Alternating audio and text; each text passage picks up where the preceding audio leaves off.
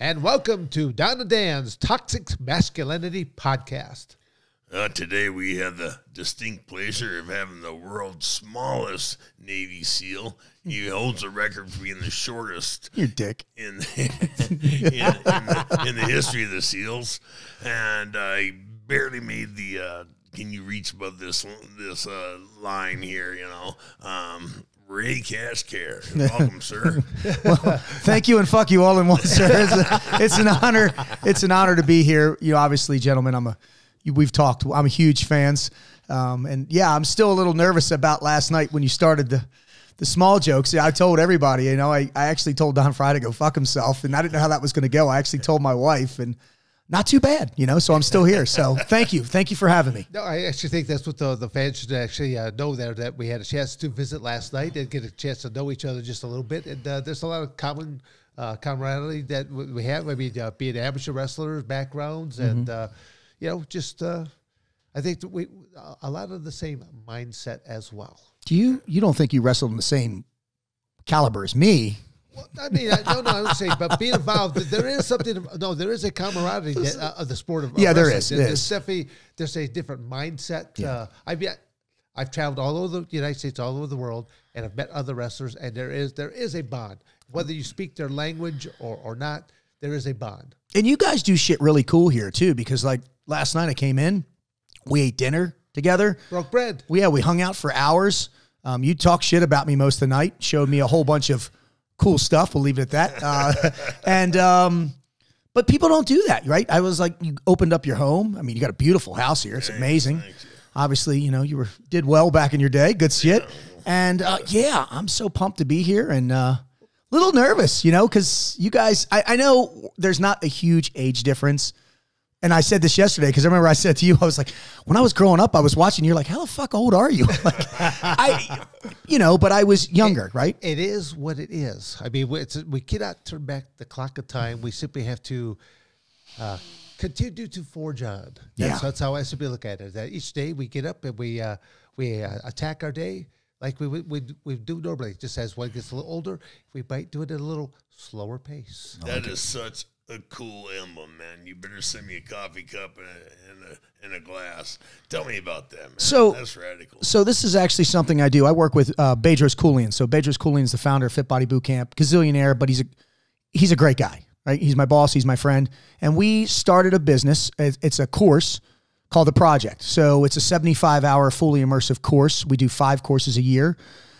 There's a price tag on it, right? But what we do is it's physical, mental, and emotional course. So as you know, wrestling is a physical course. Fighting is a physical course, but it's also a mental and emotional course. You have to have discipline. You have to have strength. You have to have courage. You have to put the fuck out, right? With everything you're doing. And that's what we're making people do. Men, 21 or older, they have to come to Chino Hills, and for 75 hours, we break them down and we rebuild them and we create growth. And there's 6 forms of growth: physical, mental, emotional, social, spiritual, and financial growth, right? And obviously we're all subject matter experts in what we do. I focus on my zone of genius. Bedros Keuilian focuses on like finances and this, but it's a lifelong brotherhood, right? It's not like one of these damn courses that you go to, you pay your money, and when you're done, you're done. It's just like the Navy SEALs, right? You graduate BUDS, basic underwater demolition. Eventually you get your trident. That's when the work starts. So once you graduate the course, that's where we do weekly accountabilities. Like if you were my dive buddy, you're stuck with me for the rest of your fucking life. Yeah, we know how that would go. And that's what we're trying to do. We're trying to create a new civilization of men. And we had a long conversation about this last night. Men, about how men used to be civilized servants, right? Obviously, we both know if you guys got to throw down, you can throw down. I get it, right? I'm humbled by your presence, but you're also servants, right? Fathers. Caretakers, right? It's more than just like samurai. Yeah, it's more than just your one fight that you did, Dom, when you beat the shit out of, what was his name again? Yoshihiro. Yeah, there you go. I can't say that, but wow, what a fight. But I got lucky then. Yeah, camaraderie, and it's just about being the whole complete package. Better father, better husband, better human being, and that's what we're doing. And it's a passion of mine. It's one of the 3 programs that I have the privilege to work for under Bedros Keuilian. Well, let me stop you right there. Yeah. Okay, what do you think is What do you think is causing some of the breakdown inside the United States? I mean, I've got my own opinion. I know Don has this, but I'm just kind of curious as to what do you think is causing this breakdown of the family unit, of the American male that it once was, that has become more and more of an extinct species that maybe we have to only go down to the Smithsonian Institute to see every now and then when it's behind glass. It's funny. I think it stems from a couple things. Number one, pardon my fucking iPhones and Androids, right? These phones, these platforms where everybody's a keyboard warrior. You get it, I get it, everybody gets it. Video games. I didn't grow up with much. If I wanted to get the hell out of the house and go do what boys do, get in trouble, chase girls, get in fights, right? And we talked about this last night. What do I think the world needs more of today? Men need to get punched in the face really fucking hard. Yeah. They do. Knocks on their ass. They do. And it's the thing, because the problem with society is nobody's held accountable for their actions. It's like, we were talking about the trolls and the things on the Instagram. Yeah. People say horrible things. Just ignore them. No, I'm not going to ignore them. I'm not going to. I know sometimes there are, but certain things I won't. Like in life. I'm going to throw back that age-old adage they used to always say, sticks and stones may break your bones, but names will never hurt you. But we live in a very soft society nowadays. I mean, paper thin, emotions to where it's like, oh, he hurt my feelings. Oh my God, it's crazy. Like now everybody makes these things called GoFunds, right? Let's raise money because I twisted my ankle. I had a GoFund. It was called a paper route or a lawnmower. Get your ass to work. So just by this short conversation we're having right now, the thought of, so you're really not would be big on participation ribbons? No, I do not. I don't believe in that. I believe that you're either first, second, or third. Like. I actually want to be the guy that stands there with the little rubber stamp with the L. This goes loser, loser, loser, and then give out. I live in a world of competition. There's only the gold, the silver, and the bronze. That's it. Everyone else was, you were there. Yeah, I mean, what is 14th place? What is that, like a burnt sienna color? What the fuck color is that? What is that? That's the thing. Fuchsia. Yeah, people. That's the thing. There needs to be the distinction between people who work for it, right? We talked about it earlier. One of the questions, my daughter, she's a gymnast. You either get first in the state, second in the state, third in state. This 14th in state, that doesn't mean anything. What events did your daughter participate So she has to, at this young age, she has to compete in, I got to make sure I get this right, floor, vault,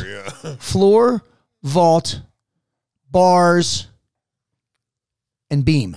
And she's in level 7 now. She's been doing gymnastics since she's 12. She's been doing gymnastics since she was 5.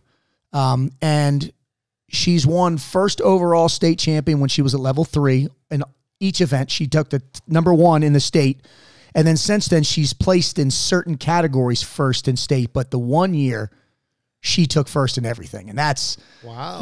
She took home one of these, Don. Yeah, not those, but yeah, she took it home. And I'll tell you, it comes with a price, right? I mean, the hands were, torn up and the long hours and the pain. And that's what I think the world needs to understand. Like, I'll give you an example, right? You guys were kind of successful at what you did. I can't say it with a straight face. Just a little bit. A little bit. But you guys trained hard. I mean, I went down to your barn yesterday and I saw your bags. I would not want to be one of those bags. I mean, literally, it looked like your fists were imprinted in those things, right?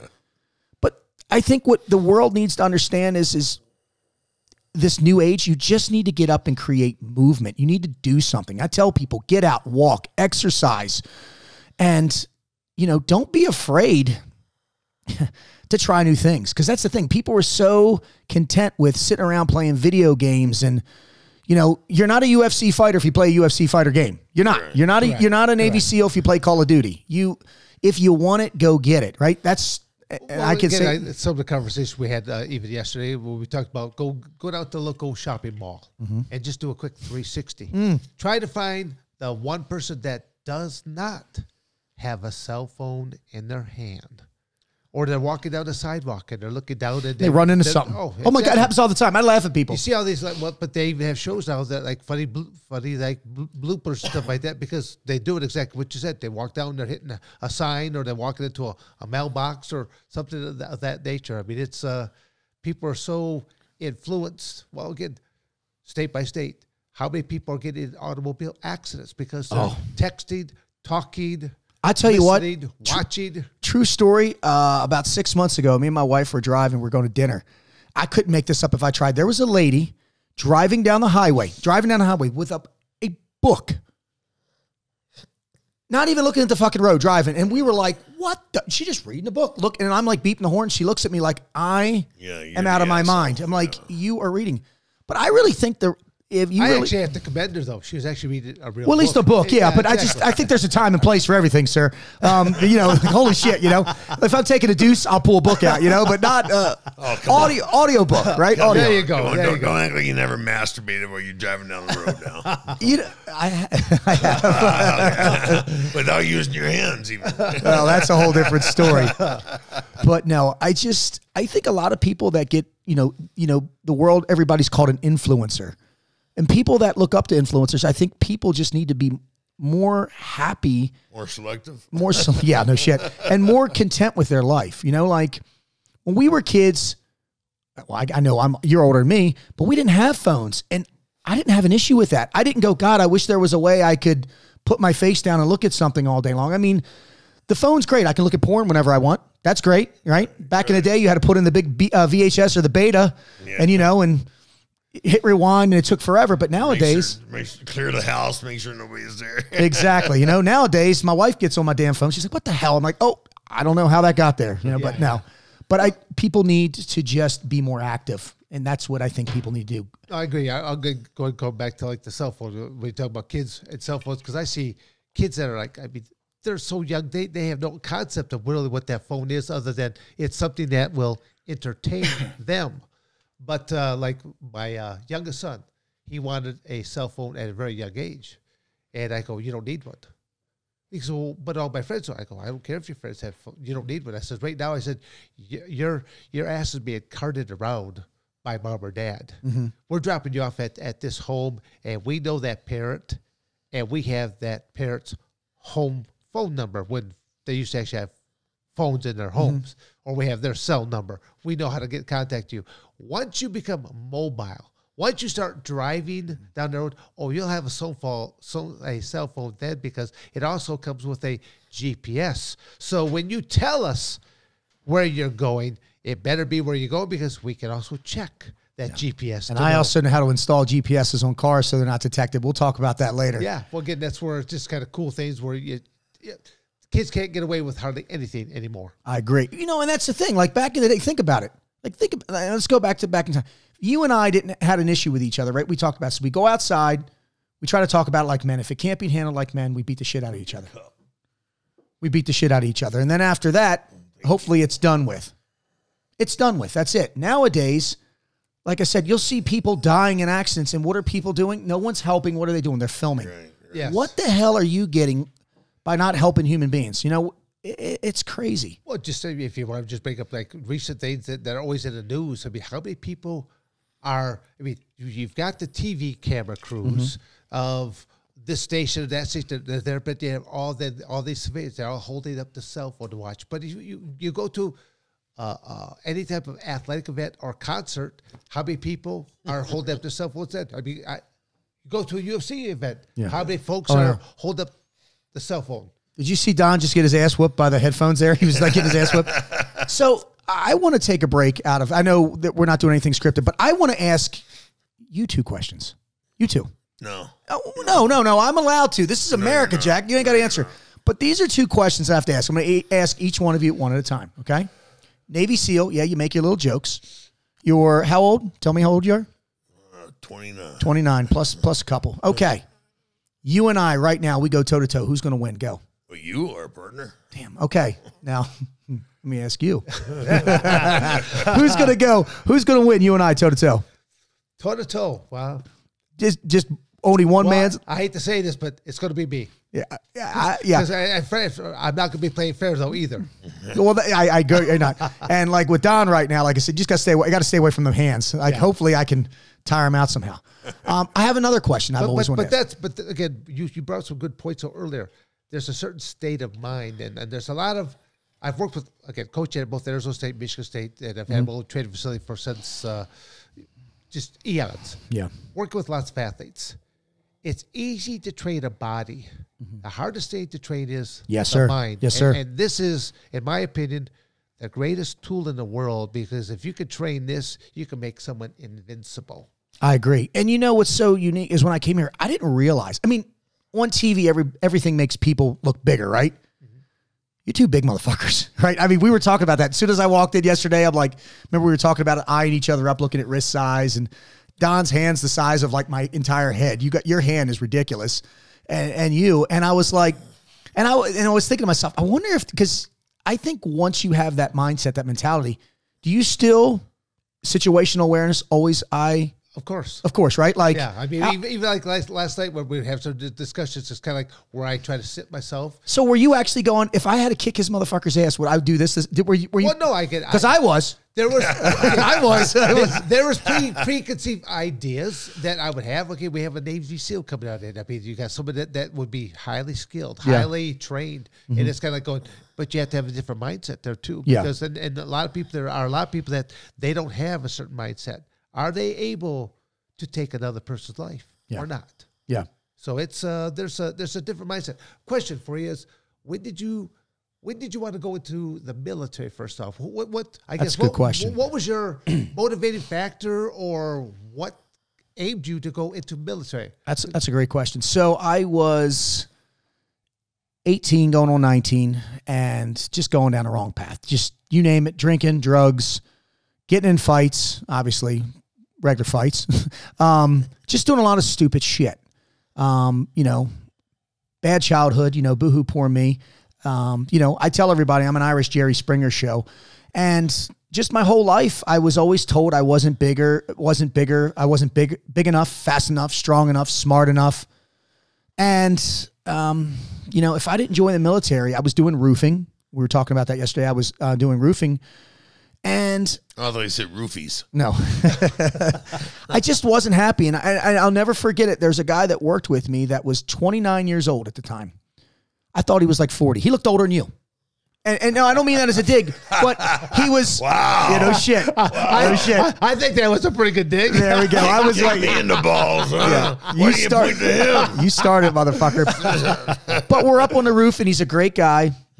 And, you know, he was he was a pothead, but he was a great guy, you know, and he lived paycheck to paycheck and this and that. And I remember he told me, he's like, you know what, man, this is not for you. There's something more. And I don't know what it is. And it kind of really resonated with me. I was like, this is not what I want my life to be. And I started looking around, and I was, you know, on the way of going to jail, doing a lot of stupid shit. And I looked in the military. I went to the Air Force. Originally, I went to the Air Force, and literally I took my ASVABs. Wow. Don't even ask. What is the ASVAB? ASVAB is a test to see what your placement would be. I didn't place very high. I wasn't good at taking tests. You know, if a train's going 80 miles an hour east and another one's going 90 miles an hour west, I don't know. I've never been on a fucking train. So give me another question, you know? And there was questions about 3 holes in a boat. I don't know. I'd just try to fix all the fucking holes. But I went around to the recruitment center, and I went into the Navy, and I saw this pamphlet for Navy SEALs, right? And these guys looked like monsters. And it was like the hardest training in the world. And I was always a super aggressive, super competitive kid, right? But I was always competitive with myself. I mean, I'm always trying to beat me. Does that make sense? Yeah. No, you basically set goals for yourself. Yes, so that you're in competition with each other. Yeah, I get right. it. And then whoever gets in your way, you're not competing against them. You're just trying to better yourself. And if you happen to knock somebody out, it happens. Well, like Dan Gable, you know, you come out of the gym better than when you went Exactly. My steel church. And I just went in there, and I looked at the recruiter, and I said, swear to God, I said, this is what I want to do. And he looked at me and he goes, you'll never make it. Wow. I was like, wow, you're a shitty salesman, bro. But instead of giving up on myself like everyone, I mean, my mother, everybody told me, you're never going to make that. We just heard stories. I just used my mindset to conquer. And I say this to myself. I'm not saying this to you two, obviously, but it's like, fuck it. You can do this, Ray. And then it's fuck you. I say that to myself, not to you. Right, yeah. Right. That, if somebody else did it, I can do it, right? That's my mindset, my mantra in life. If he can do it, why can't I? like with everything. And in Buds, I went to Buds, and I didn't just go to Buds right away. Some of these guys just, they go in and they're PT specimens and they're really fucking smart. Not me. I had to take the ASVAB test 3 times. It took me 3 times. You have to wait 6 months each time to take this. Year and a half. Yeah, year and a half. And the second time I took it, God is my way. I missed it by 1 point. Everybody said, that's your calling, you're done. Wow. And, that's where I kind of had that mind shift that we talked about, because I used to try to prove everybody wrong. Mm-hmm. But then, like, something switched. The switch came on it, and it said, like, I looked in the mirror and I do these self-reflection drills, and I'm like, no, stop worrying about them and start proving to yourself that you're right. So then what I did was I asked for external help. Right? I had plateaued out. I was reading the books. I wasn't drinking. I wasn't chasing ass. But I just wasn't, my brain wasn't doing what it needed to do. So I reached out to a gentleman by the name of Wine One Conklin, who's still a hero to me this day. And I said, I need help. Was he a SEAL at the time? No, he was just a regular Navy guy who was wicked smart, who could help me get he was like a yeoman. So he was like an administrative person. And he set me up with all these night courses. Right? I'd work all day and then go to school all night. And true story about this, and this is one of the most impactful moments of my life.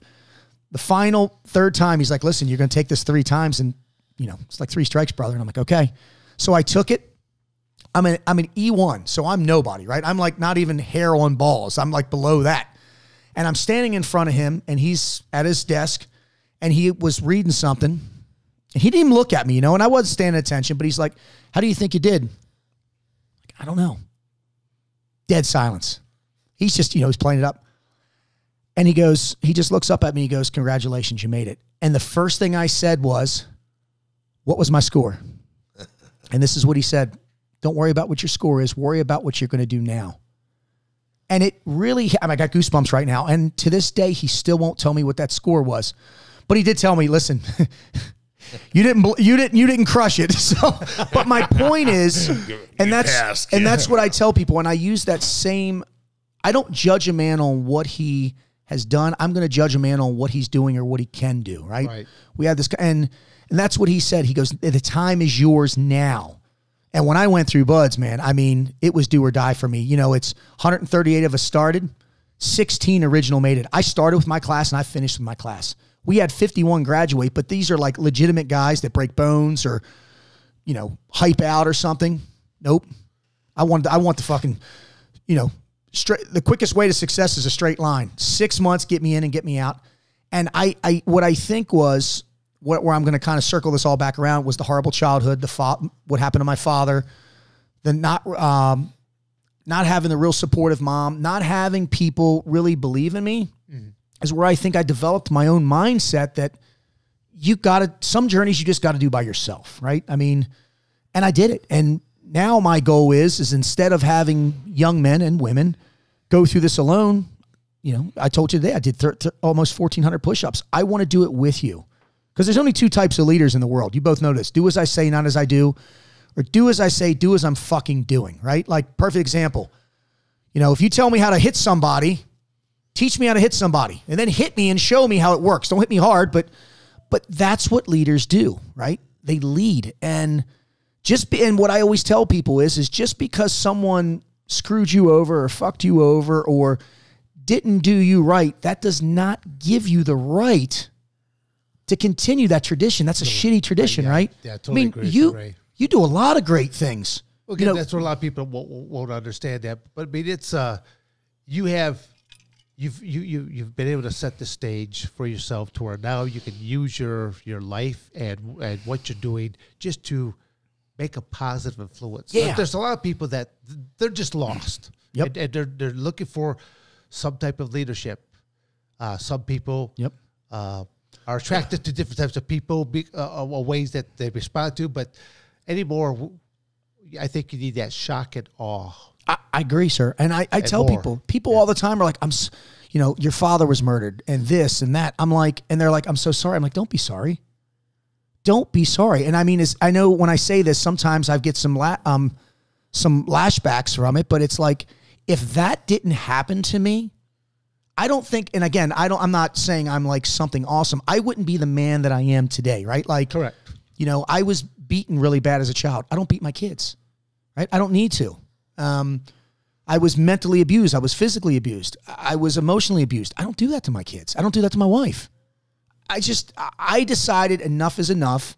And it's the thing. What most people do in life is, you know, like a dog, right? You beat a dog enough, eventually that dog is going to lash back. Well, what I decided to do is I was going to go away and heal and come back and be the best fucking dog I could be and help other dogs so they don't have to experience that type of trauma. Because men, I'm just talking men now, and humans have two things. They have an inner bitch and they have what's called toxic cognitions. Inner bitch is fear, doubts, and frustrations. That's it. Okay. If you're a father, I have fear. Doubts, whenever I try, every morning that I get up, I have doubts like, holy shit, but here we go. And frustrations, I'm married. I have a daughter. I worry about money. I worry about, you know, who's in office. I worry about all the shit. Of course I have frustrations. But I continue to be the best version I can. But then I also have toxic cognitions, which are demons, right? Some, like PTSD. You do a lot of bad shit, eventually it's going to catch up with you. If you've been treated like a dog, you know, if you've been mentally, emotionally, socially, spiritually, and sexually abused, you can't outrun that demon. You can't. But what you can do is turn around and face it, name, claim, and tame that bitch and say, okay, I'm not alone, right? Just because I was abused doesn't mean I have to abuse someone else. And, you know, and that's a lot of these groups that I do is it's just an accountability. I just think men need to be held more accountable and responsible for their own actions and realize that if they have had a horrible childhood or things have happened to them, hopefully it's not their fault. And number two, I tell people, you and you alone have the power to change and be who you want to be. And if you don't, right, 99% of the world's problems can be solved by looking in the mirror. And if you don't like what the fuck you see, then change it. Yeah, that's it's an easy thing to say, but it's a hard thing to do. Yes, sir. A lot of people, I mean, because of whatever their addiction is or whatever their bad habit is, it's a very difficult thing to do. It's again, I'm really big about setting goals. I'm really big about having accountability. So a lot of people can't do it for themselves, but maybe you have to get a buddy. Maybe you have to get somebody that will help hold you accountable to those things.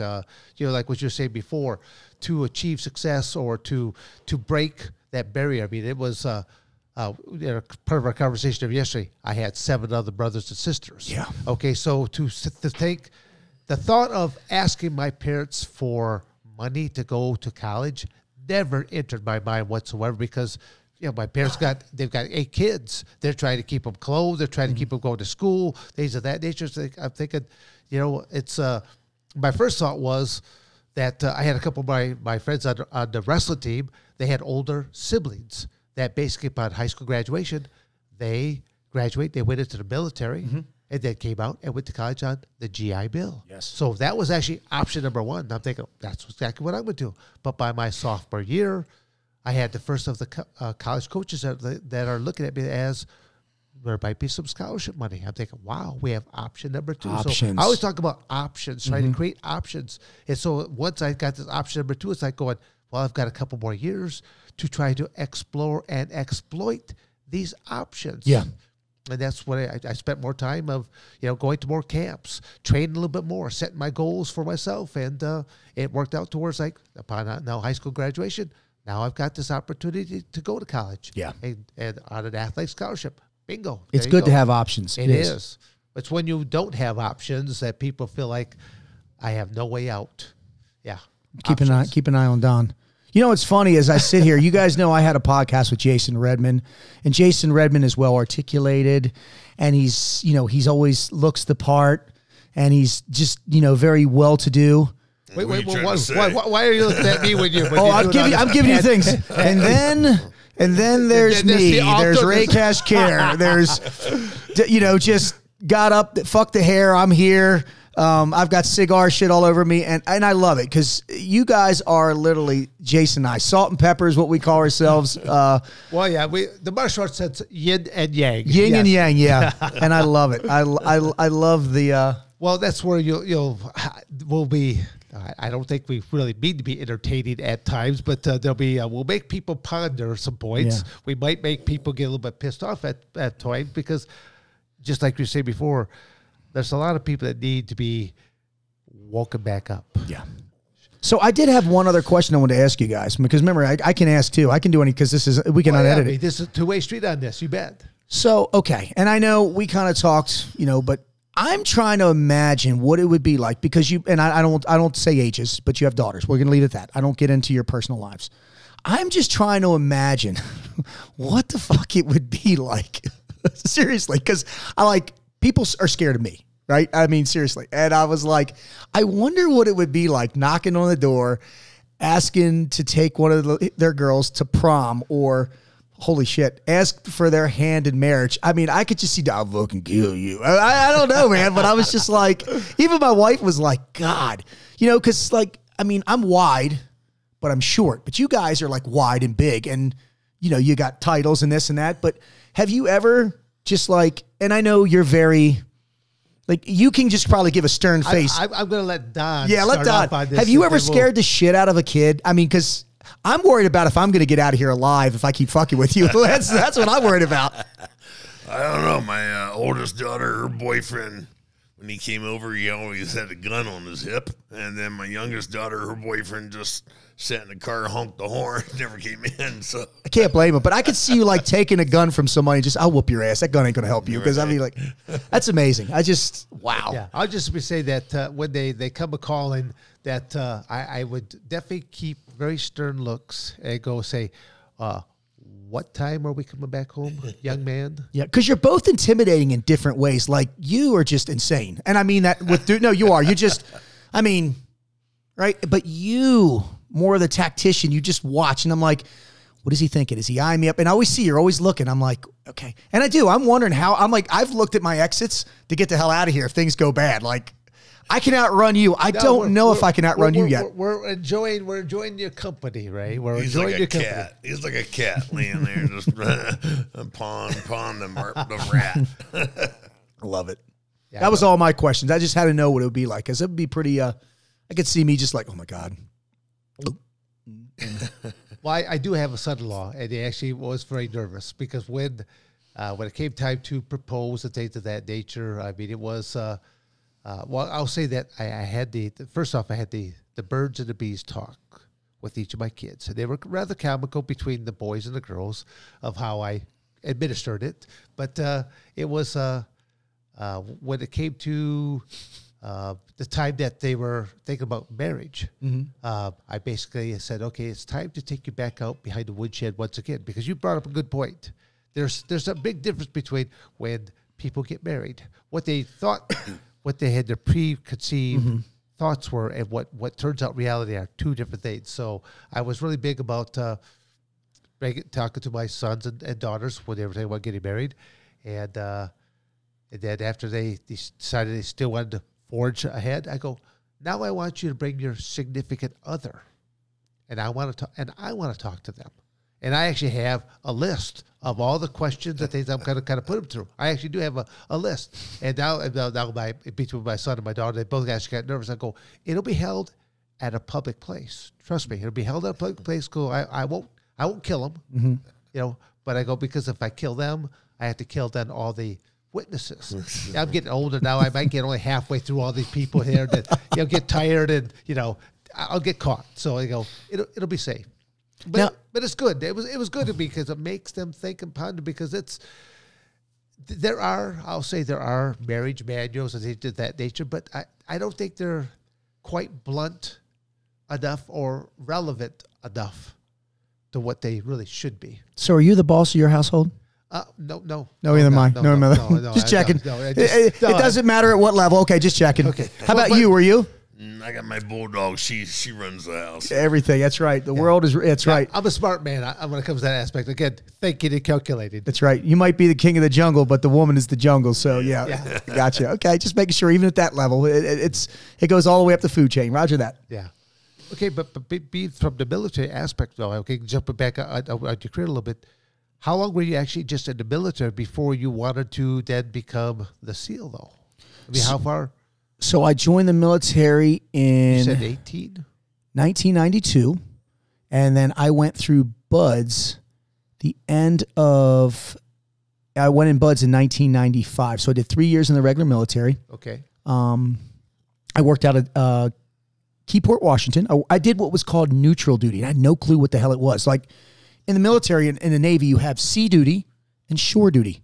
And like everybody was getting sea duty, sea duty, sea duty. And then like a couple of the real weirdos got some shore duty. And then I joined with a guy named Mike Holmes. And they were like, Holmes, care, neutral duty. And even like the first class, I was like, what the hell is that? So what we did is we went to Seattle and we go out on a boat during the day and work. We recovered torpedoes and we would come back in. And it was the greatest job in the world because the regular Navy, the regular military, ladies and gentlemen, is so easy. Like Forrest Gump said it the best. Just do whatever you tell me. Like if they, and I used, that's where I came up with my concept. If you're early, you're on time. If you're on time, you're late. And if you're late, you should be fired. The regular military, all I had to do was show up early. I always showed up 15 to 30 minutes early. My uniform always looked immaculate. And I always just said, yes, sir, yes, petty officer to people. And I like rised above the rest by just doing what was expected because people show up and they want everything. And like, I remember when I was, I didn't tell a lot of people I wanted to be a Navy SEAL, but they're like, oh, we're going to go out and party. We're going to go out and drink. And I was like, nope, I'm going to fucking train. You know what I mean? You guys train your way and I train mine. And what I'll tell anybody that's aspiring to be a SEAL or aspiring to do what you guys do, it's not easy. It's going to hurt, and that's why I'm wearing a shirt. You got to put the fuck out. It's not going to be easy. I mean, you guys didn't get where you were from just showing up and going, okay, you wrestled for years and you've probably been beating people up since you were 6. I don't know. And that's what happens. But you've been, it's consistency. And yeah, man. And because it drives me nuts when people are like, yeah, I want to be a Navy SEAL, but. What do you mean, but? What are you doing to prepare? Prepare. Yeah, prepare. What do you mean? I had a guy once that says, do you have to be a good swimmer to be a Navy SEAL? Are you fucking kidding me? Kind of, but were you a good swimmer? No, I was not. How'd you become a good swimmer? I just did it. I just did it, right? It's take action, right? Decision making. People drive me crazy. It's ask, make, take. In the SEAL teams, we say analyze, assess, execute, but I don't mean execute in a bad way. Execute whatever you're going to do. Right. So let's keep it civilian. Ask, what is the problem? What do I want to do? Make a decision. And then this is what people don't do. Take action. In a fight, if you want to do a single leg takedown, we were talking about that, you're going to ask, make, and you're going to take it, right? Yep. You're going to punch me in the face real fast. But if you sit there and pause, you could probably get hit back. Somebody might counter you. So it's the same thing in life. Don't get countered. Be offensive when it comes, right? Be on the offensive when it comes to taking action because most people, they hesitate. Hesitation causes devastation. And that's what I think the problem is with society. They're so worried about what the hell people are going to, I don't care what people think about me. Like in the whole thing, I'm going to be the best version of myself. And hopefully that projects or the reflection of that is something that, I'm sitting here in front of you guys. Obviously, I'm doing something fucking right. I wouldn't be here if I was a piece of shit, would I?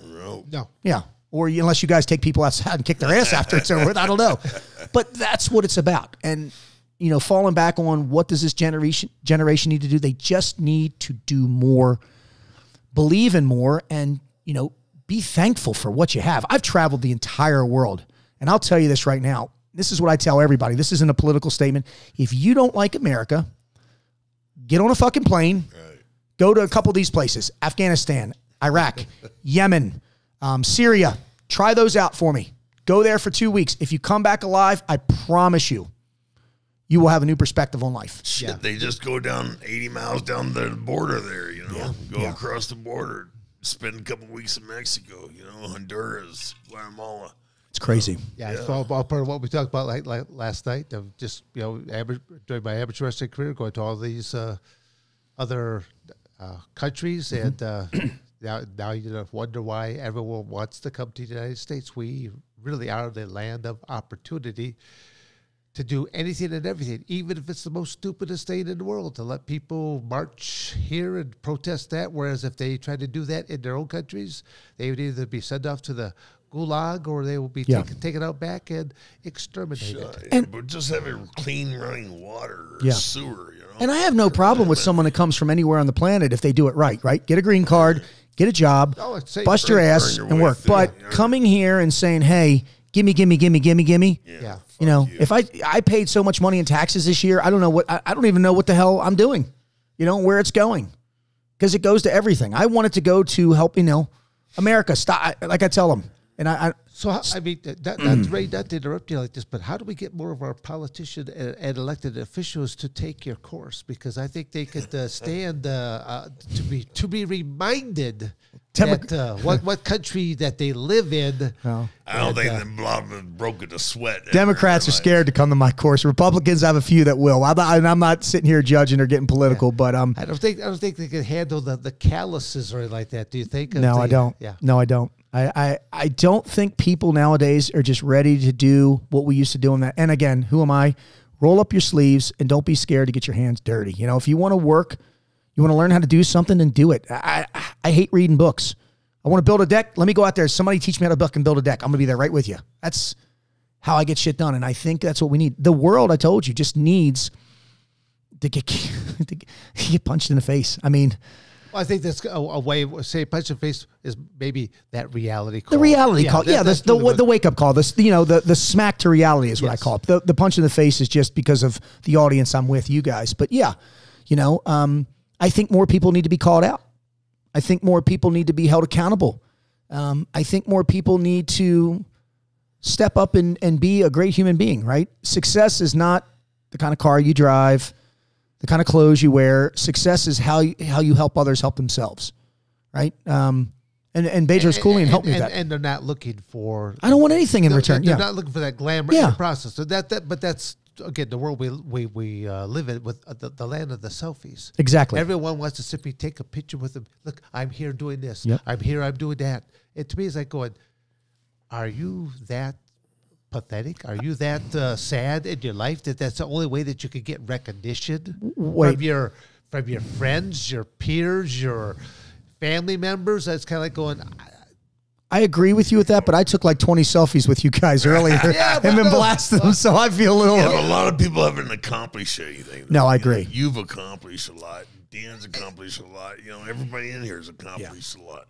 Well, we're also trying. I mean, we're trying to make an entertaining product, but we're looking to try to bring a message to people in different ways. I mean, it's kind of like, you know, to go around the blocks and to have a Navy SEAL on our show. I mean, look at our backdrop. Yeah, I love it. I love it. America. I got it right here. I got it right here just in case I don't. So that's what we're all about. I mean, we showed just a couple of blings of days gone by, but these are what people, you know, be able to still look up videotapes. I mean, Don is still in the #1 most viewed combat video there is. His match with Takayama. I mean, just craziness like that. But it's kind of like, but he's here that he can talk about those, but then talk about what is he doing now with his life. Yeah. I mean, it's not like he's just, you know, putting up his feet and that's it. He still gets up and he still gets after it. You know, you have to. And what I love about the back scene here, your backyard, because wow, you got an amazing place, is there's these huge mountains out here, and I have a company called Conquer, right? Yeah. 7 points of performance to master you. And this is what I tell people: you have to have. It's called the attack the hill mindset. So we didn't go over this, but most people, right? You have a hill. They see a hill and they're jogging, and they see the hill, and the first thing they do is they go, "Fuck, I've got to go up the hill." And what do? They walk up the hill, and then they let gravity, right, which is symbolism of negative entities, people, places, or things, control what they're doing on the descent. But this is what I'll tell people: if you reverse engineer that, if you fill that glass up to here, most people are going to say it's half empty. It's not. It's half full. You need to attack the hill, and then once you put that mental, emotional, social, spiritual, and financial growth into that cup, people stop when it's full. No, motherfucker, get another cup. We'll dump it into there. So the symbolism out here I look at is I'm going to try to run up that hill as fast as I can. But when I get up there, I'm going to take a breath, situational awareness. Sound like Mel Tillis there with the stutter, sorry. And then what I'm going to do is I'm going to control the descent down. Now, from an athletics standpoint, if you and I could run the same speed, if we're the same human being, and you walk up the hill and you run down the hill, and I walk up the hill and I run, you know, I run up, you walk up. I walk down, you run down. If we do that 50 times, not only will I beat you, but you'll be more fucked up than me. You know why? Because what's going to happen when you start running and getting tired? Gravity is going to just make you go ass over tea kettle. Yep. So that's what I tell people. Don't, and the trick to life is you can't control everything. You can't, but you can control your actions. So like when I see the hill, and the hill, the representation is family, fitness, finances, and faith. That's my hill. That's what I have to conquer, right? I'm going to run up the hill and be the best husband I can. When I get up there and if I do something great for my wife, that's great. But now I got to go find another hill. There's another day, another battle. Mm-hmm. And that's what people need to do.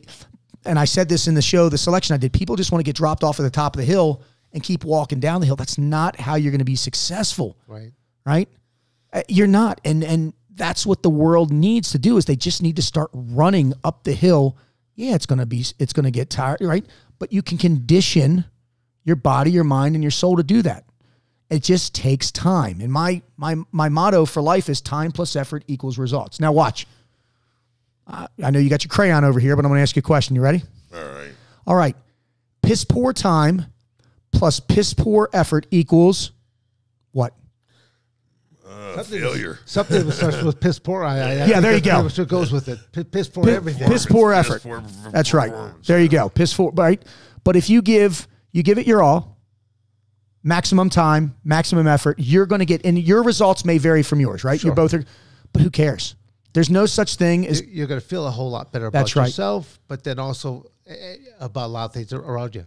I did your analogy before about what you're using. A lot of people don't realize that Don basically has, you've been a bit of a blacksmith in the past for shoeing horses, things that nature. So what you're talking about there about heating that metal up. Beating it down. Beating that in the metal. Forging it. Changing it, and you're forging it. So it's the same analogy. It's the same analogy that works. You just have to figure out what analogy works for because we were out there feeding your horse last night. I want to jump off one other scenario. My one son, David, he was involved in a wrestling program. They were known as the Vikings. Mm-hmm. And they always showed the Viking him swinging this big old mallet. And I go, when he was looking for inspiration, I go, think of you as that Viking, swinging that mallet and hitting that anvil. I said, the more that you hit that anvil, that's like repetition. Yes. The more repetition, I go, you're forging yourself. Mm-hmm. I go, and into life you shall go. Do you want to be the anvil or do you want to be the hammer? Amen. And so it's kind of like going, that's where, trying to inspire my own children and stuff like that to be better than what they are. I love it. Sometimes you're the hammer, sometimes you're the nail. Yeah. Yes, sir. Yes, sir. In life, we're not always going to be the hammer. No. But, yeah. Hey, partner, when was your dad murdered? So my dad, when I was 11, I'm originally from Dundalk, Maryland, which is not the greatest part of town in Maryland. But my father got in a lot of trouble, lost his license, got in a bunch of motorcycle accidents, was in a motorcycle gang, and he, I guess, had an altercation with a guy in a bar. He was a brawler, and he beat the shit out of a guy, and he was walking home, and the guy actually ran him over with a car. Oh, wow. Yeah, so, and it's funny, I was 11. Oh, it's not funny, but from what I hear, they never found the guy. I think there was more to this story than that. And then from there, I was actually with my mother because obviously they were separated. They've been separated since I can remember. And I actually have an aunt who's a police officer in Baltimore County. She's like a legend as a police officer, and she came and told me. And I just remember being so fucking angry, like why would somebody take my dad? And he wasn't the best man in the world, but he was my dad. So I mean, it sucks, but there was a lot of good things that he did and a lot of bad things he did, but I still loved him. And I think it's what helped me, I think develop the mindset that I needed that, no matter how bad shit is, shit could always be worse, right? I mean, I lost my dad. There's people that have lost both their parents in an accident or, God forbid, people that get cancer, kids. I mean, it's horrible. So I just, when that happened, I've always tried to find the positive in something, right? People are always, the guys that like, I won $1 million in the lottery. Yeah, but they're going to take $600,000. Who gives a shit? You're still making $400,000. Shut up. Find the good in things. Right. And that's because that's what people do in life. You have the seesaw of negativity, right? So you have a seesaw. I put Don on one side, no one on the other side, and it's going to fall, right? You're not small. It's going to fall. I need, from your negativity, I need 7 people to counterbalance that out. So all I've done in my life is I trim the fat. I get rid of people, places, and things. I don't even speak to my mother anymore. I haven't spoken to my mother in 3 or 4 years because a lot of the shit that she was doing carried over to my daughter. One day we went up to go visit my daughter, or excuse me, visit my mother. I went up to go see a New York show, and we were driving home, and my mother lives right off the road where we're driving, right down 13, rolling right down the coast. She's in Delaware. And I'm not embarrassed about this. And, if she gets pissed off, so what? But we went there right around Christmas. We didn't tell her. Not one fucking picture of us in the house. She said she took them all down because of Christmas, but my sister had all her pictures up there and everything. I'm like, okay. Well, my wife didn't find it as acceptable as I did. So she made a comment. My wife's from Brooklyn. She made a comment.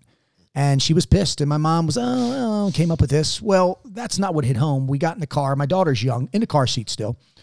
And she said to me, Daddy, why doesn't Mimi love me? Well, right there. And that's when I was like, I cannot allow, because my mom did this to me, and I get it, right? And I can accept that, but I cannot accept my daughter feeling that she's not wanted or loved. I mean, not one picture of her granddaughter, but my sister had all her kids there. It was weird. And I think a lot of that issue is, and we have a lot of unresolved issues, is I look just like my dad. Her and my dad had issues. They separated. He was a womanizer. He was this, he was this. That's not me. Just because I look like somebody doesn't mean I'm them. So I tried calling my mom and talking to her about it, and she was very, she wasn't compliant with anything I was saying. She didn't want to hear it. And I had to make the decision as, the man of the house, right? You're looking out for the best of your I was looking out for the best of them. Even though it hurt, I had to rip that Band-Aid off. And, my daughter now, it's been 3 or 4 years. She's accepted it. And we've moved on. And I will not allow my daughter to think that's okay. I can't pass that tradition on that it's okay to be walked on or put down, physically, mentally, emotionally. Because that's the thing, right? Each one of us in life leaves a legacy. You guys have legacies. And I tell people, do me a favor, write a eulogy. You die right now. Write a eulogy out, and then as soon as you write that eulogy out, read it, and then you're going to die.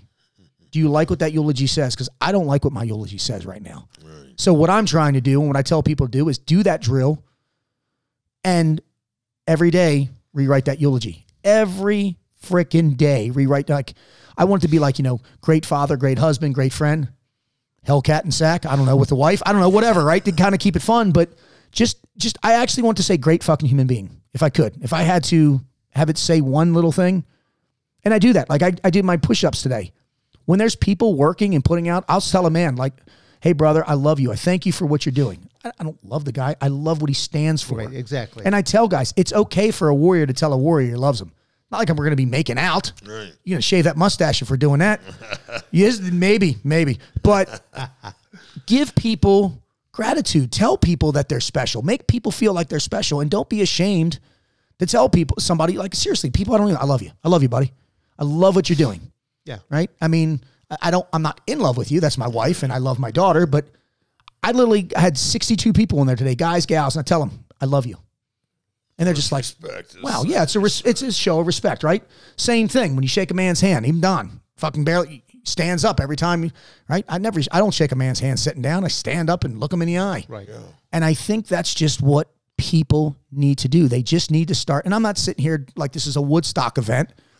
But no, but these are all little steps. Little things that build, right? They build off of each other. It helps build that character, just again, that shaking of the hand, that looking at a person in the face, just those little attributes I love it. That you do. Shit, we have a lady named Lauren. I'll give it to her. She's lost 50 pounds working out with me in 6 months. And I told her, you are sexy as fuck. And my wife is like, yes, you are, girl. It's not like I'm not hitting on the girl. Yeah, no. I'm showing her that, hey, you lost 50 pounds. I tell her, throw on something sexy, girl. Yeah. Go out there and show the world what you're doing. Yeah. Celebrated that aspect. But don't stop. Exactly. Right? Don't stop. I'm not telling you to lose 200 pounds and be super, super skinny.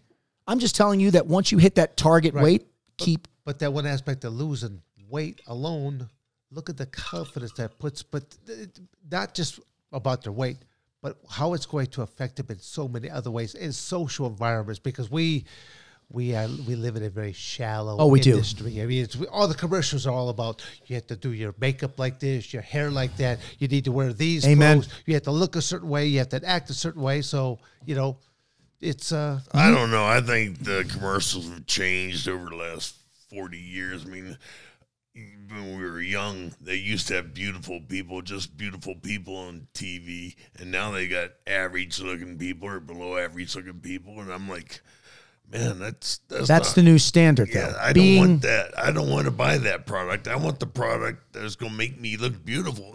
Well, society's... I thought maybe Don was watching the movie Dodgeball. We're going to the gym, Average Joe's here or something like that. Well, I want to be beautiful, man. Well, society has changed. So, like my wife, 5'3", 112 pounds, she's built like a brick shithouse. If she wears something sexy, there are women that'll catcall her and say, "Oh, look at you," blah blah blah. Right, but then you'll see a 300-pound woman that wears barely anything, has no business wearing it, right? And I'll say it right to their face, and no one will say a word to it. And it's okay, it's acceptable because look, you go, girl. Why? Why can 300-pound girl go, but 114-pound girl can't go? Yeah, look good. My wife works out twice a day. So Right. I actually think that during the summertime when beaches are open, stuff like that they should have mirrors as people are walking from the parking lot to the beach to rethink that decision because it's not they've got 300 to 400 pounds packaged in this. We've seen you sporting a Speedo there, Severn. Talk about PTSD. I've had some beach PTSD. Yeah, there's some crazy shit out there. But here's my thing: is like I tell people, hey, I was young, Don. I was young at the time. I tell people though, if you want to be 300 pounds and you want to wear shit that's totally inappropriate, that's your right. But don't dig on a person who works out hard and wants to do the same thing. That's what I don't get. Yeah. That double standard. That's what I can't stand. That's what pisses me off. Right? Like you. Oh, wow, you're an awesome Navy SEAL, but you're short. You see, you always got to throw a dig in there. I'm actually sitting on a phone book right now so I can see you, so it feels good. Well, I didn't know you could hear me from that level. Fuck you. That's twice. But yeah, my dad passing away, the circle back around. Obviously there's a lot of traumatic with that, a lot of unknown, a lot of uncertainty, and that's where I come up with I call it that. I do a self-reflection drill. I do it like every 3 months. I make people, I'm a coach and I coach people and I make them look in the mirror because when I realized we were talking about I wanted to be a Navy SEAL and this and that, even though my dad was a good man, he did a lot of bad things. And that's just men talking to men. He just did a lot of shit I wasn't proud of, right? But, I'll never forget it because I'm like you. I can't remember what I had for fucking lunch 2 weeks ago. I can't. But I can remember being 18 years old, coming home from a bar, intoxicated. God knows what I was taking on top of that, looking in the mirror like it was yesterday. I can remember what I was wearing. I looked in the mirror and I didn't see me. I saw him. And that's when I came up with that, holy shit, I have got to start changing my life. Otherwise, I'm going to be in motorcycle accidents and go to jail and do this and that. And that's what I tell people. You have to look in the mirror. And if you don't like what you see, and I'm not just saying look. You have to really stare. Like people hear and listen. Don't hear what I say. Listen to me. Look at me when I'm talking, right? Absorb it. Yeah, and when I looked in that mirror, man, I didn't like what I saw. Yeah, so many people like to blame other circumstances, but they're not willing to take that accountability. Exactly. There's no accountability. Yeah. So to me, it's like I'm really big about I'm trying to think of there's a classic poem called "The Man in the Mirror." Mm-hmm. But it's all about what we just talked. I couldn't even begin to recite it, but it's all about self-reflection. Mm-hmm. That don't look at anybody else to solve your problems. You've got to solve your own problems. Yeah, I agree. And focus on you. I always say focus on you, focus on the few. I have a very small group. I focus on me first. I'm not going to sit here and work on your shit unless I have my shit squared away. You've got a lot of neat little rhymes that you've got put together there. I'm not super smart. It's what helps me remember it. You're a rapper, baby. Yeah. But I do, just everything. And that's the thing. I don't want your opinion. I want your advice. Like wrestling, great. But I'll have a guy that's, I'll give you an example. I have a guy that's going to a divorce. I can't give you any advice on that. I have never been divorced. I can give you my opinion, but opinions are like assholes. Everybody's got one and it really just stinks. Yeah. So unless I know what I'm talking about, unless I'm a subject matter expert on something, I'm going to keep my mouth shut. Like people are like, hey, what are your thoughts on, that's not my area of expertise. And people are like, well, I'm like, I'm not going to give you my opinion because my opinion doesn't mean anything. What am I basing my opinion off of? External sources? Nope. If I had been through a divorce, then I can give you advice on being divorced. But if not, then I'm like, I literally would say, perfect example. Like if your dad hasn't been murdered, shut the fuck up. I don't want to hear what you got to say about your dad being, I don't, unless you've lost someone. Hey man, I'm here for you. And I'll ask somebody, have you ever lost anybody? No. But I know what you're going through. How the fuck do you know what I'm going through? All right? Seriously. You don't. So I think the world needs to stay in their lane a little bit more about things that they do and they don't know. Like, especially if I'm asking, usually when I ask somebody, I know, if I'm asking you something, I know you're the person to ask. I'm not just going to go around and say, hey, and ask you something that's like a Navy. I'm not going to ask you a Navy SEAL question. I'm going to ask you a wrestling question or something like that. I'll ask you what you do. Same thing. But, what you do, whatever. I don't know what the hell you do. Hey, how the hell do you punch something really fucking hard? There you go. And I think if the world just focused on the you and then started focusing, I branch out into the few because, kids, they're sponges. People tell me my kids are this and this and this and this. Well, do you take time to do things with them? Are you doing this with them? Well, what are you, a fucking parent? Yeah, I am a parent. I'm also a parent who adopted a son. So, and I have my own daughter. So I can tackle both of those, brother. That's what I tell people. And they're like, oh, so don't come at me with, what are you, the parent of the year? No, I'm not the parent of the year. I need a lot of fucking work on that. But there's the crescendo. I've learned a lot of lessons. All I want to do is pass on the shit that I've learned. That's all I do. And it's working. It's working. And I get to come on these great podcasts, hang out with fucking icons that I fucking looked up to. And I actually thought you were older than him, but. You look up to everybody. There it was. I feel like I should be wearing a referee shirt here too. We have a sparring contest here is what we have going on. All right, Don, you in your prime and me in my prime. Who's winning? You have a prime? Yeah, I haven't hit it yet. God damn, you didn't even pause on that laugh. Can we take a break, get something to eat?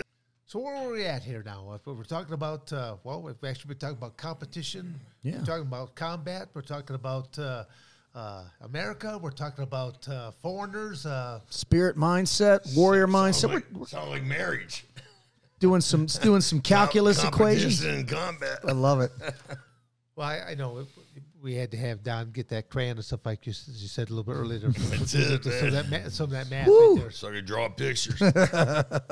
Making pretty pictures for me. Well, let's touch base again on the combat, the mindset, because let's face it, combat's not for everyone. No, it's not. There are those that can, and then there are those that they can't be involved in. But you being involved like in the SEALs, I mean, being in the SEAL, have you seen some people that have actually gotten into the SEAL category, but that they're not combat worthy? Well, I mean, I don't know if they'd say combat worthy. There are some SEALs that just joined during events in life and segments in life where there wasn't an engagement going on and they didn't get their time in. I really did nothing in the SEAL teams until I got out and moved on to the agency when the war kicked off. There's guys that have been in the right time. Rob O'Neill, shit. I mean, he's been there. He's fucking one of the luckiest guys in the world. He's killed one of the most famous people in the world, and he's part of the Captain Phillips thing, which I did for real on TV. That was my only fucking shot. But yeah, there's a lot of guys that actually get in the teams and they get out because I don't know if they so much join to get into a battle, but it's like, you train, you fucking want to apply it to something, So for me, there wasn't a whole lot going on. I got out, in, what was it, March of 2004. Yeah, but just to interrupt real quick, though, Yeah. You first looked at actually just to become, you're a part of the Navy, but now to become that Navy SEAL. I wanted to be the best. Yeah, that was your challenge first to yourself. So, and I knew what I was signing up for, right? Two things are going to happen. Eventually, you're either going to have to take or you're going to be taken, right? Life. And that's the thing. As in, sometimes you I still think that applies even to great, right? It's me or you, and it's not just me and you. When you're with your platoon, it's you and your brothers, right? My job in the SEAL teams and when I moved on the agency was if we took a tick, troops in contact. If shit happened, shit hit the fan. You know, my job was to make sure that I did my part to make sure that not only my ass, but my brothers got home safe at all cost. And I mean at all fucking cost. And that's what we'll do, right? Because not only am I losing a brother, right? That person might be, you know, what else is, if this person goes away, what are they losing? A daughter, a wife. You have to have that mindset, and that mentality and that drive that it's like, look, motherfucker, you've done it in the ring. It's you and me. It's you or me. Only one's going to come out. And I mean, like I tell people, you know, the SEAL teams, Recon, SF, don't bet against this motherfucker because we've been outgunned and overmanned. The thing is, it's the will to succeed. I have a lot to live for. And it's, you know, when you get in battle, is it scary? Fuck yeah, it's scary. I mean, people get nervous. You know, you can't unpull that trigger once you pull it. You can't unpull a knife out of somebody. You can, but, you know, there's damage done.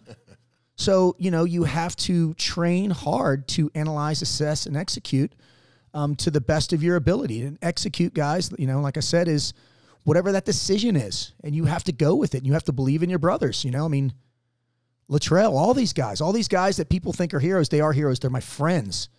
And the one thing that keeps people going is I just think the will to survive, and family's a big one. You know, all these guys that I know, they have families. And this is how I look at it. You know, if I get into a fight in the street, or, you know, I'm over in Afghanistan or Iraq or Yemen, and, you know, I've been in a lot of these places, a lot of shit happens. I just think it's not only, you know, the training that you have, but it's the will to, who wants it more, right? Like, I want to go home to my wife. I want to go home to my kids, and I want to make sure that my brothers go home as well. And I think the difference between people that are willing to go to that level is I will do anything. Everything that you talked about though right now, even though we've been talking about combat, you've got all these great motivational programs that you're doing here back in the States, in the civilized areas, but these are just people that are trying to make a difference in their life. A lot of that same motivating factors are still there. You're damn right, sir. But that there is no life or death situation. But at the same token, how many people are truly living nowadays, and how many people are just existing? Exactly. That's what I was going to say. How many people, and that's why I do these courses and why I put so much passion in it, because most people go through life existing with fucking blinders on, right? Yeah. Just put a carrot in front of me. Let me do my job. Right. And it's funny because people always ask me, what keeps you up at night, Ray? What keeps you up? Right. That's the question I get. Is it money? Is it, you know, being short with your smart ass comments? Is it, you know, what is it? And I'll tell you what it is. Being average. The fucking fear of being average in anything I do keeps me up at night. I don't want to be a guy that, and listen, some of the greatest men I know in the world, my grandfather got up, he served his country. He wasn't a special forces guy. He was a plumber. He busted his ass, and he's one of the greatest men I know. But he wasn't average to me. He was an amazing human being. He loved what he did. So my job, what keeps me up at night is this glass is never going to get fucking full. And people like us understand that. Like, a lot of people are like, yeah, that little glass, I'm fine with it. No. And and I don't know if you're born into it. It comes with pain, you know, because it's funny. Everybody says, oh, you inspire and you motivate. No, I don't. I resonate with people through pain. I have had every type of pain dealt to me that I can. Physical, mental, emotional, social, spiritual, and sexual pain. Don't want to get into that. It's happened. It's okay. So what do? I try to find out what triggers people from pain. What is your fear? What scares the fuck out of you? If I don't have the answer, I'll find someone who does. And what I do is I use fear as fuel. I mean, when you get into a fight, like go skydiving, I still get tingles in my stomach. I still get nervous. When I kiss my wife, sometimes you still get nervous. You want to try a new move on her. You get into a fight. If dude, the adrenaline pumping through you, right? If you're not scared, something's fucking wrong with you. But I tell men it's okay to be scared. But what sets us above the rest is I will do anything, you know, within the good realms of being a man to do that. I will, you know, I walk into a room, I want to be the guy that outworks the fucking worker bees. I want to be the guy that's like, holy shit. You know, like I got my job with Bedros Cooling. I showed up 2 fucking hours early for a job interview. He's like, we got lunch at 3. I'm like, nope, we can just go right over here. I got my 4 questions I need to ask you. And I just, man to man, looking right across it. I don't need a fancy dinner. I don't need none of the shit. And I wasn't the only SEAL that he was recruiting. And this is how my interview started with Bedros Keuilian. Imagine you're hiring me you're going to train me. Ready? I'm not the biggest, the strongest, the fastest, the smartest, and I'm not going to make you the most money. And he looked at me and goes, Ray, I don't know how many interviews you've been on, but this isn't fucking going well. But the one thing my dad taught me in life, the but. Nothing matters till the but of the question when it's in a positive manner. But no one will fucking outwork me. And as God is my witness, if you tell me to bring a shovel, I will bring a shovel, no questions asked, because I know you're a good man. And he went, you're fucking hired. That was my job interview with Bedros Keuilian. And like, there's bigger, faster, stronger, younger. It doesn't matter. I will find a way. I will get it done. I don't know how. I don't know when. I don't know, but it will get done. You had the theme. You said at the very beginning of the interview, more people need to be punched in the face. Yep. Okay. At that moment, there is either the fight or flight yes, sir. syndrome. And which one are they going to choose? And you're trying to steal more fight. That's what you want them to do. I mean, trust me, that's what I want them to do. Yeah. Competition. Yeah. You better have that. You better have that instilled into you. That the moment they hit you is like going, you want to hit me? I'm going to hit you this much harder. Oh, yeah. That many more times.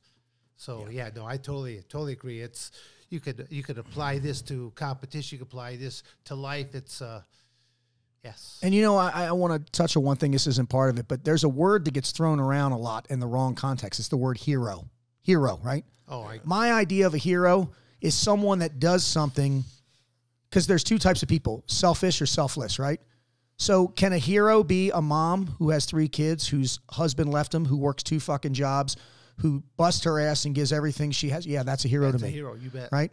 People that are running to danger when people were running away, right? We see acts of it. Police officers, firefighters. I love them. The greatest commercial is, again, sorry for interrupting. No. But the greatest commercial, the big dust cloud that is coming, and it shows all the civilians running out. And it shows military running in. And the whole caption is, which way would you be running? Yep, exactly. That speaks volumes. And that's what I think people need to, like I said, look in the mirror and because, and I love like when this whole damn pandemic hit off and, everybody's like, thank God the nurses and I love the nurses, but the nurses were getting like $12,000 a week. I was like, that's awesome. But what I was thinking about was the fucking trash man who's still working and the military people who aren't getting raises. They're still doing it. Or, the mail's still being delivered. That's right, man. I mean, I appreciate it, but heroes, there's a lot, we just use heroes in the wrong way. Social media people that like show up half naked or are doing stupid shit aren't heroes to me. Heroes are people that do things and they want nothing in return. And I'll tell you, man, there's a lot of fucking heroes out there. And I just think, and that's why I love these podcasts, because I tell people, man, if you're a single mom or dad and you've got kids and you're busting your ass and you got a goal and a dream, dude, just you're a hero. Do it. Make it happen, and you don't have to be. My point is Navy SEALs aren't just heroes. It's like there are so many people out there that are doing heroic acts, and I just wish more people got credit for it. You know what I mean? Like every time I see a law enforcement officer, even when I get pulled over by a cop, right? Turn off the phone. I put my hands out to fucking do. He's like, oh, this isn't your first time, sir. I've got a weapon. It's in this condition. Even when I'm getting a ticket, hey, I appreciate your time. Thank you. The guy's like, what? I'm like, I appreciate it. Thank you for doing what you do. Yeah. Guys like I'm not going to get you out of this ticket. Again. Nope. You don't have to. You got your ear backwards. Yeah, I lost it again. Holy fuck. We got to get you a fucking. So that's my point, and I love what you're saying. But might want to draw a little diagram here. Holy shit. There, Ray. Look, ears this way now. Which one? As you got it. You got it now. Just go with it. So, yeah. Which ear's on wrong? So my point is I applaud all you people out there that I consider heroes. Thank you. No, I mean, there's a lot of different, as you said, a lot of different types of heroes that could take place. But even then, just people that set your goals. I mean, okay, don't even look at the hero plateau level. Yep. If people are not happy with themselves, they're the only person that is going to make that difference. As we said before, look in that mirror. Well, people swing for home runs all the time. That's great. But ball games are won with singles, bunts, doubles. Exactly. Consistency. I'm a big advocate. You've seen me over the course of the last 2 days. You've always seen me with paper and pencil in my hand because I'm always making notes on this. I'm making notes on that. And that's what I think is really big is taking out that piece of paper and writing it down in black and white. I'll use my son again as an example here right now. He did not do well his sophomore year in wrestling and stuff like that. He thought, what does that dad know? Kind of like what we talked about before, the burning bush. Yep. Yeah. Where did they get their inspiration from? What does Dad know? Yep. I mean, but I had to have other people come in to help to inspire him because I know that he's not going to listen to me, at least not at this point in time. So he has failure. I let him kind of mope for a little bit. I break him on down. I sit him down. Okay, son, what do you really want to achieve? And then he started telling me all the things that I wanted to hear. Yeah. I go, but now I want you to pull out that paper and pencil. Yeah. And I want you to write them down. And I want you to look at them long and hard. Mm-hmm. And I will leave you with this line because Dad's got to go off work this weekend. But I want to see this list, stuff like that. But I want you to look at it long and hard. And I'll leave you with these parting words. Be careful for what you wish for. You just might get it. Are you willing to pay the price?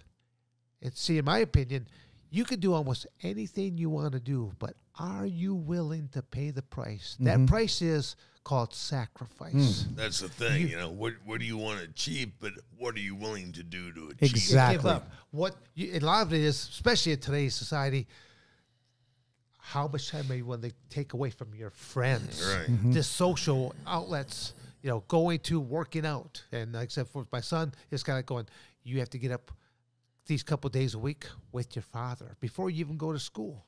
And then when I'll be there at practice Monday through Thursday, because Dad's going to be gone by Friday, Saturday, Sunday. But Monday through Thursday, I'll be at the practices. I even got clearance with the wrestling coach and stuff like that. Do you care if I come in here to be a meddling parent? You're going to find out I'm here because I'm a meddling parent, because I care about my son. Yep. But you're going to find out that I'm a very unselfish man. I will work with all the rest of your athletes who want help. Yes.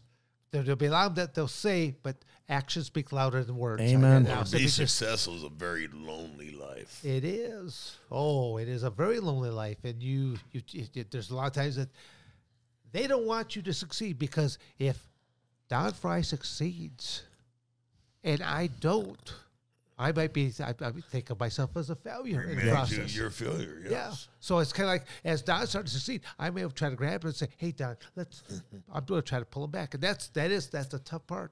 There are sometimes you have to break free. See, some of the most successful people I've met, and I'd be like, let's go back in time. You're at the top of your game. You got one of these, right? Yeah. I walk up to you respectfully, because I ain't going to just walk up to you and say, you know what, sir, I'm a huge fan of you. I've respected you for years, but you know what? I fucking want that. And then what would you say? Well, fucking come get it. Yeah. Right? It's not disrespect, right?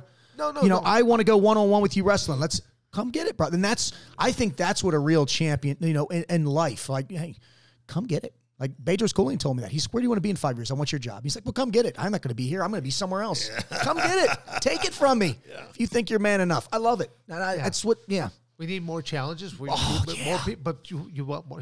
Not only just that challenge, help give them the tools how to get there. Everybody wants shit for free these days, and nothing. It's handouts and nope. I don't make a lot of money, but everything I fucking made, I earned. I worked for it, blood, sweat, and tears. Right? That's things I promise people. Like, if you come to my courses, you will give me blood, sweat, and tears. You will be wet, cold, tired, miserable, and hungry. People are like, where do I sign? People want it. But you have earned it. When you get it, you've earned it. Exactly. Yeah. Exactly. That's what people just don't get it anymore. They don't get it because they don't work hard enough to get it. And you've got to it's a lonely life. You've got to put everything aside. I mean, once you get there, then you have all these friends. When you're up here. Once you start going the way down, they go away, don't they? Yeah. Disappear. Yeah. They're not really your friends. They're a fucking group. Yeah, I know. They all want to slide on that shovel there real quick and be around there with all the accolades and all that. They love you when you're top, and they'll talk shit about you when you're on the bottom. Welcome. Success is lonely, but failure is really lonely. Yep. I hear you. I love it. I mean, who wants to be around a loser? know, I mean, you want to be around successful people. You want to be around strong people. Yep. You know, I want to be around people that are better than me so I can be better. I mean, but most people, they want to be around people that are weaker than them so they can shine. Yeah. There's no growth in that. No. So, I mean, you know, if I want to learn how to be a much better wrestler, I'm going to hang out with him, get my ass kicked by a 62-year-old man. I have no problem with that. Right. I mean, that's okay. That's how old you are. I said it right this time. No. I mean, that was... That's a compliment. Very respectful. It didn't look like it, but no, I mean, but you know. What I was kind of smiling right there because it's kind of like, you know, having a couple of notes I do, but I keep going down. The one that keeps standing out to me is the mindset. It's kind of repetitious. That's it. But it has a different ending. It's kind of like the fuck it, fuck you attitude. That's the internal. That's my internal dialogue. My external was attack the hill. But they're also internal too. Like, you know, I'm not going to say fuck it, fuck you, but everything that I do falls back to mindset, which is the faith, believing in myself. You know, the hill represents any obstruction in life. That hill. Yes, I agree. That hill is going to have a different pitch. It's going to be bigger than lower, you know, whatever. Marriage, ups and downs, right? But peaks and troughs, whatever the hell you want to say. But I don't give a shit, man. Throw it at me. And that's the thing. I live in Virginia Beach. We're at 0 sea level. I'd like to travel. I want conflict. I want chaos. I want to challenge myself. I'm not going to get better. My legs aren't going to get stronger. My breathing pattern's not going to get, if I don't challenge myself versus, you know, just the guy that going through life just at a 10-minute mile pace. No. Just existed. Yeah. That's where that mindset is, man. There's a lot of people, I think, well, especially in this past year that we have endured. I don't like to even say lived in because I don't think anyone has really lived in this. We've had to endure this pandemic and this lockdown mentality. And people are comfortable with complacency. That's what the problem with the world is right now. If you want me to just hit you with something big, that's it. People are happy with being complacent. They're just happy with being D-. But people are happy being told what to do. They are. You know, and this this really is an eye opener as to where we are as a society. Yep. People are okay being told to wear their fucking masks, being told to stay home, you know, being told come up, be in by 10 o'clock. Yeah. Nobody was, you know, 1/10 of 1% we were arguing. I feel like I'm back in middle school. That was my curfew and fucking come home. And I mean, nobody's arguing it. Everybody's rolling over and taking it, you know? Yep.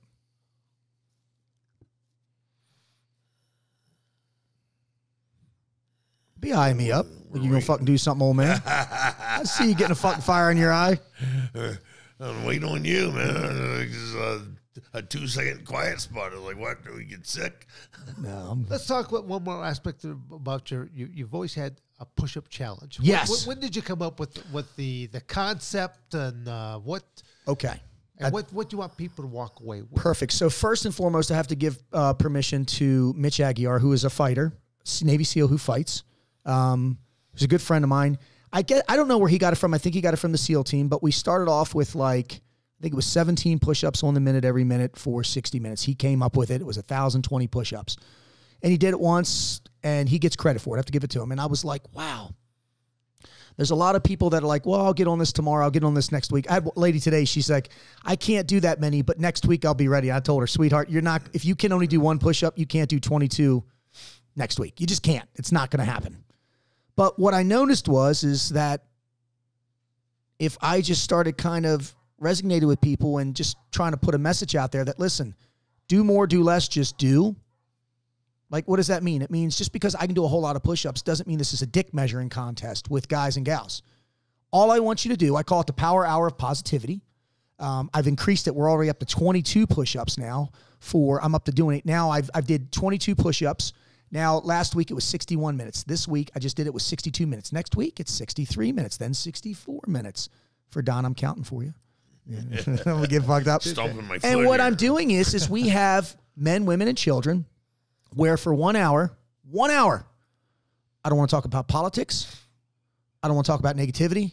I don't want to talk about sexual orientation. I don't want to talk about race. And yeah, we get some trolls on there. I don't want to talk about anything. All I want to do is create a group of individuals, human beings, guys, girls, white, black, purple, yellow, doesn't matter. We have fathers, and we have families that have daughters that are 20 months old, all the way up to we have a 63-year-old lady and a 70-year-old man. And all I tell them is, put the fuck out. And they're like, huh, you can't say that. Yes, I can. Put the fuck out in life, right? Because the push-ups have nothing to do with your physical attributes. It's about setting a goal. Goals, you bet. Right? And doing it and then journal it. I can't do 22 push-ups. I don't give a shit. Do 2, do 3, do 4. Log it, journal it. Ray, I have bad shoulders. Fine. Let's do something else. We will modify, but we will do something together for an hour. And what I'm noticing is I'm creating this group, this gang, this fraternal order of just human beings, where for 1 hour or hour and change a week, people put aside their differences, their negativity, their political, social, whatever fucking they believe in. I just want good people to put out, and I want to create growth. Is this okay? Sorry for interrupting. Is it always in a group setting, or are other people on an individual basis doing this? Some do it individual. I go live on Instagram on my Ray Cash Care account, and literally what I do is I let one person come in for 22 reps. I let them say something, then I get them off. I get another person on. So I had 62 people join me today. And it started off with like 3 or 4 of us, and now I've got a list of, can you get me on? Can you get me on? Can you get me on? I don't play fair. Well, I do. If you're a woman, I put the ladies on first, and then if I know you real well, I'll put you on. Then after that, I just start, Mr. McGill in it, closing my eyes and pushing buttons. And we're making a difference. Guys are calling me. Their wives are, we had a lady lost 50 pounds. She's been doing this for me for a couple months, right? That's great. She feels sexy about herself. I said, hey, good. Dress up, girl. Yeah. Right? Husbands are saying, thank you. My wife is giving me more sugar. She feels better about herself. Men, young and old. I want to be a Navy SEAL. Stop telling me you want and go need it. Do it. I want to be. I want a 12-inch dick. It ain't happening. It's not happening. I'm sorry, but it's not. Want and need. People need this in their lives. They need the power hour of positivity, where we're just creating just a great message. And we got this, right? Do more, do less, just do. And people are like, what's that mean? And I love it. I keep telling people that. I don't give a shit if you can do 1, if you have to do squats, if you have to do, I'll have a paraplegic on there and I'll have him blinking his eyes. I just want you doing something. And that is not a dig. Just create movement.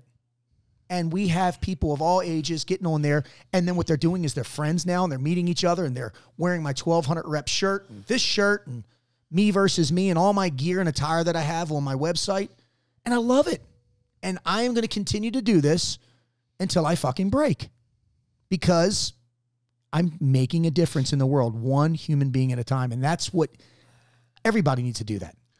You said that the keywords are making a difference. And again, it could be something very subtle, individual. It could be something, massive. Yeah, but you're making a positive difference, though. I'm doing a bunt. I'm bunting every week with each human being. It's not like I'm saving the world or anything, but I'm just making people build confidence in themselves, right?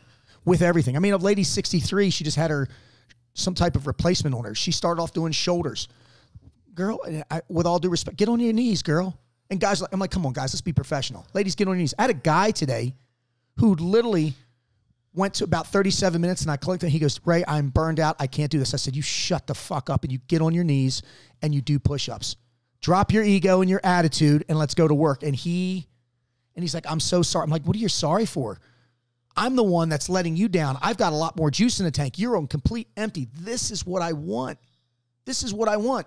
I don't know how long I could go. I don't ever seem to run out of juice because I'm insane. But I'm the conductor of it. So people that fail, people that fall on their face. I've had a guy fart. I don't give a shit. Yeah. So guess what? It's what fitness is. Fitness isn't taking a picture and then using these filters that make me look 6 foot tall like you guys. Fitness is I cuss, I sweat, I grunt. Some guy was like, God, you must make a lot of noise when you fuck your wife. I'm like, yeah, I guess I do, but I don't care. That's your wife, buddy. Yeah. Yeah. Shit. Now, who's the old master sergeant, the 83-year-old? Oh, that's Mr. Julian. That guy's great. Yeah, he's 86 years old. And he goes to the gym every damn day. And it's funny, I try to get him to say, he's like, I'm not going to say that word. But I'm making his shirt up that says, eat your oatmeal. He swears that eating a bowl of oatmeal every day is that's done it for him. That, and he demands respect in the gym. Like, Hey, you know, somebody had their head. Hey, turn that shit down. It's too loud. Don't ever bash oatmeal in front of me. If you actually go out my vehicle right now, you'll see I actually carry a breakfast container. I'm gonna send you oatmeal. I'm gonna send you a shirt. It says eat your oatmeal. I'm gonna send you guys some shirts. I have some shirts being made up. Yeah, but and that's the thing.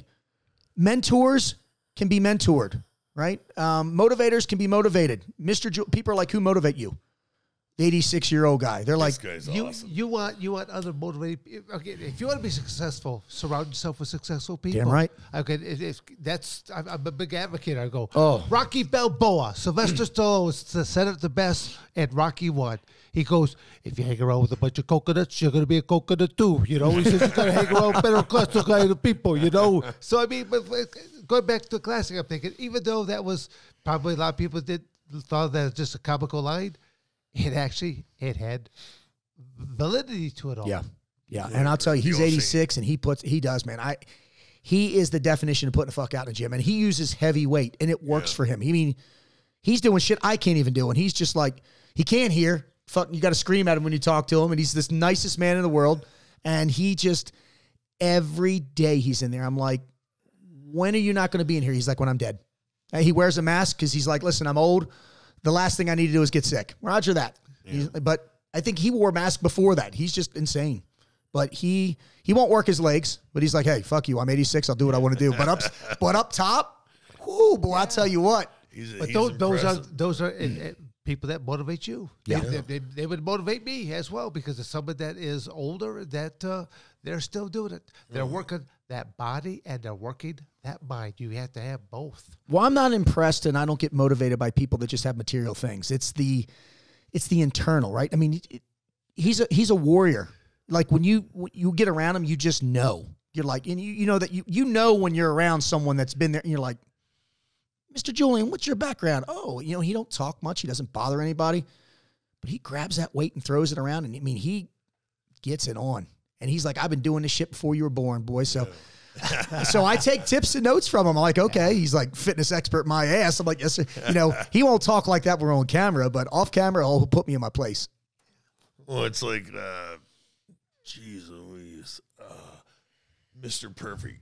I'm sorry. I'm sorry. Kurt Hennig, if you think about professionals. Kurt Hennig, yeah, but no, I'm Paul Orndorff. Oh. Mr. Wonderful. Yeah. You know, Brad Reagan's broke me into pro wrestling. Brad's a great guy, but they're buddies, you know, they're hunting buddies. And, you know, I talked to Paul Orndorff a couple of times on the phone. He called me boy, you know. I was 40-some years old and, you know, 3-time world champion. He called me boy. And yes, sir, you know. Yep. I sucked it up. I thought it was great, man. I thought it was great, you know. Yeah. Everybody needs to be put in their place. That's my motto. And there's always a mantra, and there's always someone out there to do it. Like, oh, really, Sonny? Yeah, okay, you know. We all have to have our goals. We have to have our mentors that we look up to and to aspire to. I mean, life is a challenge. That's right. And the more you make, the more you give back. That's my new. Not the more you make, the more you take. The more you make, the more you give back. Give back to your community. Time is the biggest thing that you can give someone. Right. That's what I try to do. I mean, money's easy. If you have money, it's easy to go, here's a check. But do you imagine? Leave me alone. If there's somebody that wants to learn from you guys, and you're like, you know what? Come to the gym. I'll give you. Can't put a fucking. I mean, I know what the price what it would be for. It's very expensive, but doing that, I motivate a young man right now for free. I went down to see him for his birthday. Right. He didn't pay me a dime because I believe in him. Right. And that's when. And when you do that, hopefully, he's going to carry that tradition on, right? Because traditions can be broken if they're bad, but carry on that great legacy. So I told him, when you become an Navy SEAL, and he will, you better find somebody that's as hungry as you are, if not hungrier, and do the same fucking thing I did. With no money, no recognition, just get it done. And that's it. Again, that's again, bring that male role model. We need more male role models. We need more better male role models. Yes, sir. That help to challenge us, to help us, to inspire us. Yes, sir. So I agree. Well, that's the thing. Don't make a difference in somebody's life. Make a positive difference. Make an impact. Yeah. Boom. Love it. Positive impact. Yes, sir. I mean, I can make a negative impact on you. I can tell short jokes for fucking all day long, shit. Dick. Dick. He's such a dick. Yeah, you probably a short fucking dick. world champion's a dick. I never hear me say that. He's picking on me. He's going to take my lunch money from me. Got to get my referee shirt back on. Oh, my God. I know. That's a technical foul over here. Woo. Okay. Ray, any other major projects that you're in the works, or how can people find out more about you? Yeah, that's a great question. Media outlets. So, programs that I'm doing, you can find them all if you go to @raycashcare.com. www.raycashcare.com, or I'm on Instagram @raycashcare. And as far as my programs, we talked about it. It's called the Squire program. We put a couple courses on a year in Chino Hills, California. Fathers and son, it's the ultimate bonding experience. Or you can have a male role model in your life who can help men between the ages of young men between 12 and 16. It's about a 14-hour course that we put on. And then lastly, we're doing LTD, myself and Steve Eckhart. He's a filthy Marine who I love, one of my mentors. We go to You say he's a filthy Marine? Filthy Marine. I always say that with my Marines. But we go to businesses and we teach them how to operate like a well-oiled machine, like a platoon, right? And the 4 pillars of success: teamwork, problem-solving, leadership, communication. We keep it simple, stupid, KISS, right? Remember that one? Yep, KISS, you bet. And then we're just going to focus on the 4 non-negotiables in life, and that is family, fitness, finances, and faith. And then we teach people that you need to have, you either, in the civilian terms, we call it pivot, right? Be able to pivot, or max flex in the military, battlefield, business field, home field. Sometimes, especially what we're going through right now, they're all in one. So I'll give you an example. If I'm one of your employees and I'm a great employee and I'm having a bad day, you can go, hey, something going on with your family, your fitness, your finances, or your faith. And I guarantee you 99% of the time, you as a superior or as a boss, as a leader, can help them with that by just talking to a man or a woman and say, hey, open door policy, blah, blah, blah. And we teach people that, and we're making companies more competitive with themselves, me versus me. Show up early, work hard, get off late. Not this shit of, hey, I do my job, can I have a raise? No, you can't have a fucking raise. You're lucky you have your job. And what we do is we're reprogramming people and companies and men and to just be better. All we're doing is just a direct extension of the project that we talked about earlier. So we're trying to bring it out to the corporate companies, men and women, it's co-ed, and then fathers and sons. We don't have anything for just girls right now because our facility doesn't really dictate that. Plus, we're a bunch of males. So, but there are some women that are out there doing that same thing. So kudos to them. And that's what I'm doing. And that's what I'm going to do until I die. So I love life and I'm happy to be here. And I appreciate you guys having me. And I'll tell you, I want to come back. And hopefully that'll be up to debate. I'll be taller. I'll wear my high heels. I'm sure you will. You're such a dick. I swear. That's 3 or 4 times. God, I'm going to get my ass kicked. But no, that's what I'm going to do, sir. And I'm going to continue, whether I'm hurt or not, to just spread the message of just positivity. Well, Ray Cash, I'll just simply say on behalf of Don, Frye, and myself, it's been fantastic to have you here on the Toxic Masculinity Podcast. Thank you, sir. Thank you, gentlemen, for having me. Thanks, partner. Thank you. Boom. It's awesome. Now get him the fuck out of my studio.